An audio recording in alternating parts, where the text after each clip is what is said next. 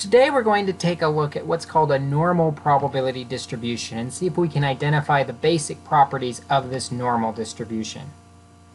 What a normal distribution is, it's a continuous probability distribution that has a mound-shaped curve, and it turns out that the average, or mu, or the expected value, is right in the center. So here we have some standardized scores, and this mound-shaped curve, it looks like a bell shape, is centered symmetrically right over that average of 100.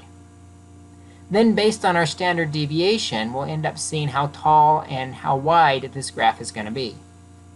A smaller standard deviation will have everything grouped closer to the mean, and it'll be tall and skinny. A larger standard deviation will have everything further from the mean, and it'll be shorter and wider. We can have a normal curve in many different situations, and it really is the backbone of everything we're going to see in statistics from here on out. Before we get into the details of the normal distribution in future lessons, what I want to make sure we understand first is what's called the empirical rule. The idea of the empirical rule is that 68% of all the data values are going to lie either one standard deviation above the mean, one standard deviation below the mean, or somewhere in between. And it's symmetrical, 34% on each side. But we say 68% of the data is within one standard deviation of the mean.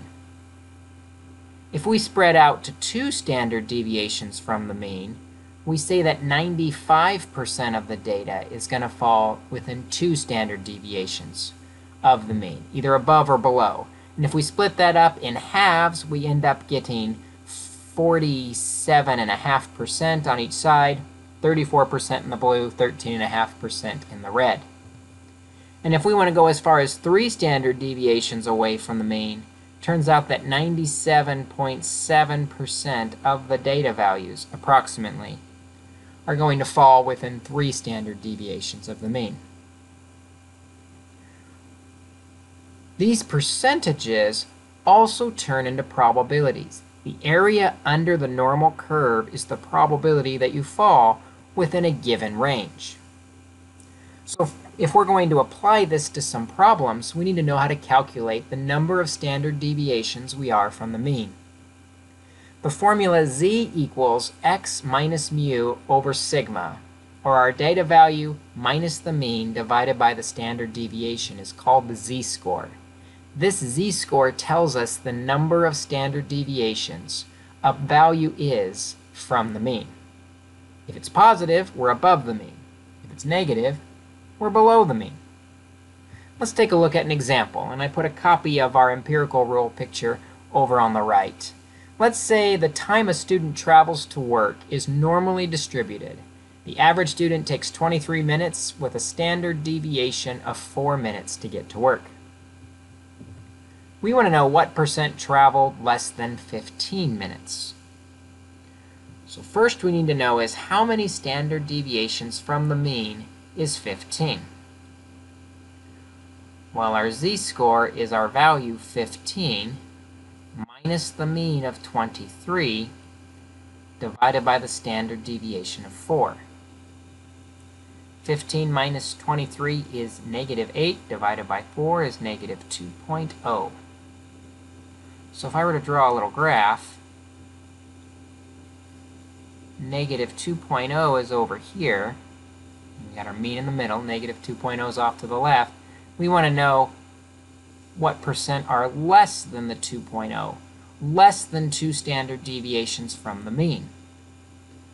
Well, on our graph, 2 standard deviations from the mean is right here, and we see inside that tail is a total of 2.35%.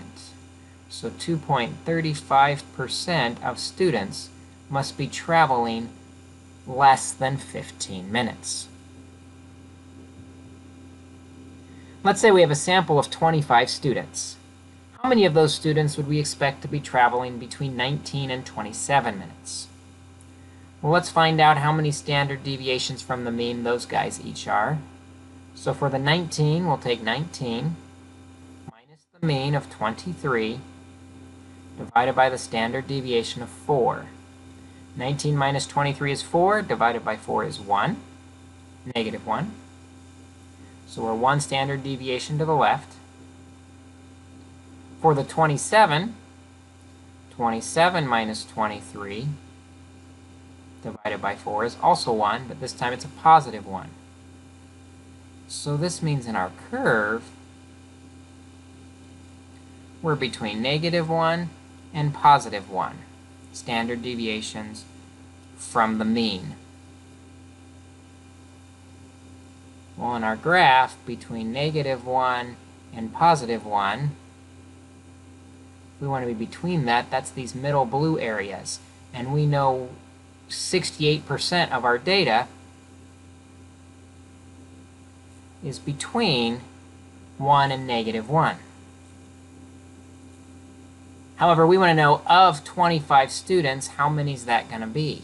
So we'll take the 25 students and we'll multiply by the 0.68 to see how many students we expect to travel within that time frame. When we do that, we get 17.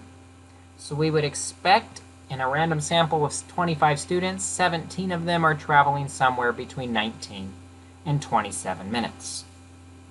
And that's how we can break down the empirical rule. We find out how many standard deviations we are from the mean and use these percentages that have been given to us to calculate an estimated probability. So hopefully this video helped introduce you to the normal distribution and identify its basic properties. Hopefully it'll be useful as you work on your assignment.